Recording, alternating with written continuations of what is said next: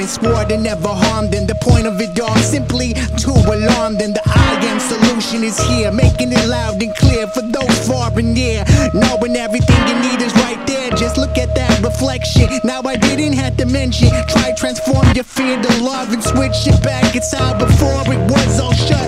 God and love can never go away, never fade. Everything out there's either an illusion or a phase. Never those instead within the new set of power. Bring within others, let's take over this hour. If we're controlled by the fear and anger, then we're all gonna see it's pure danger. The shame, the guilt, the